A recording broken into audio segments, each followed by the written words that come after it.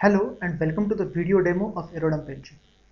AirodumpNG is used for wireless packet capture, and especially it's more useful while capturing raw 802.11 frames for cracking the web key. The packet trace captured by AirodumpNG is the input for cracking the web key, and it is given as an input to AirCrackNG. Let's look at usage of AirodumpNG.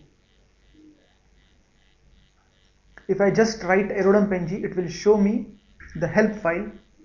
The usage is simply like AirodumpNG options and then interface. The interface name is the interface on which you want to do the packet capture. Before going into details about options and filters, first let's start AirodumpNG with one instance and let's see what AirodumpNG actually shows. So currently I am typing AirodumpNG -- channel. Now simply here one option is there, -- channel, which will capture the packets on specific channel. I have already started a AP or access point on channel 56 and I am running AirodumpNG on channel 56. My interface is ATH0. I am using Atheros based card on backtrack. This is the standard interface of AirodumpNG when you are invoking it. Let's press Ctrl C to stop the sniffing. AirodumpNG basically divides the screen into two parts. The first part shows the AP details and the second part shows the client or station details. The first line of the AirodumpNG actually shows that which channel is AirodumpNG on. If you are rotating on all the channels, the channel value here will keep on changing. The second bracket shows the elapsed time, for how much time you are running the trace. The third input shows the date and time at which the capture was taken. Let's look at the AP part. It shows all the possible details about the AP. First column is BSS ID. It shows the BSS ID of the AP. Second column is PWR, that's power. It shows the power level which is seen for the AP's beacon. Third is RxQ. RxQ is the received quality. Column shows the beacons, that is how many beacons have been captured in the elapsed time. Next column shows the number of data packets. So in current capture, it has already captured 487 data packets. Next column shows number of packets per second. So there are 45 packets per second seen, and actually it is shown for last 10 seconds. Next column is channel, the channel on which AP is operating, it is 56. Next column shows the MB, which is data rate.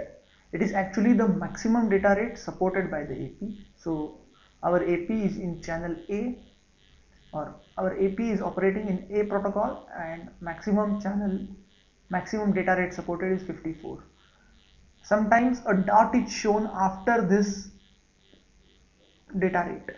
The dot actually signifies whether the AP supports short preamble or not. In current case, dot is not shown, so currently AP is not supporting short preamble. What exactly is short preamble? You can see the videos about wireless standard. Next column shows the encryption settings. On this AP, WPA encryption is enabled, so it is showing WPA. The possible other variants can be web or open and so on. Next column shows the cipher suite used. I have configured the AP to use TKIP as cipher suite. Other possible cipher suites can be CCMP or Web40 or Web 128-bit or some vendor specific cipher suite.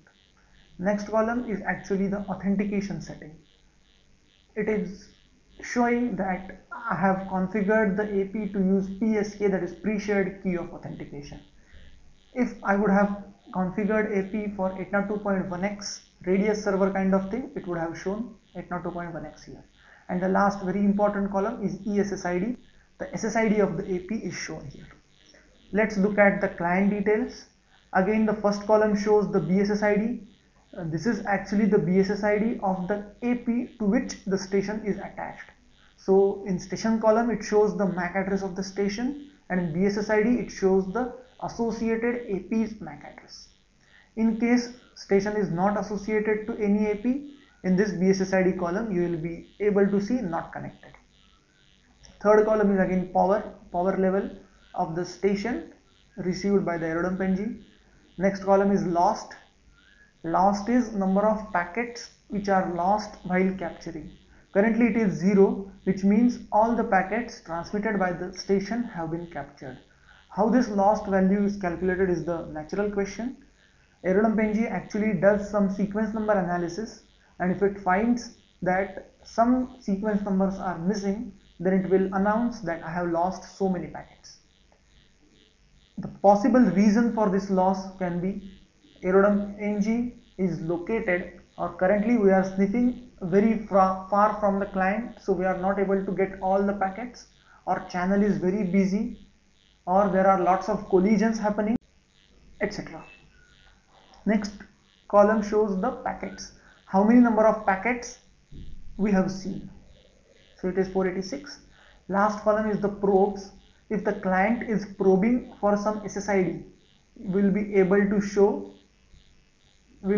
see the list of the SSIDs client is probing. Actually, this list is displayed in a comma separated format. Single client can be configured to probe more than one SSIDs. So all the SSIDs which are probed by that client will be shown here.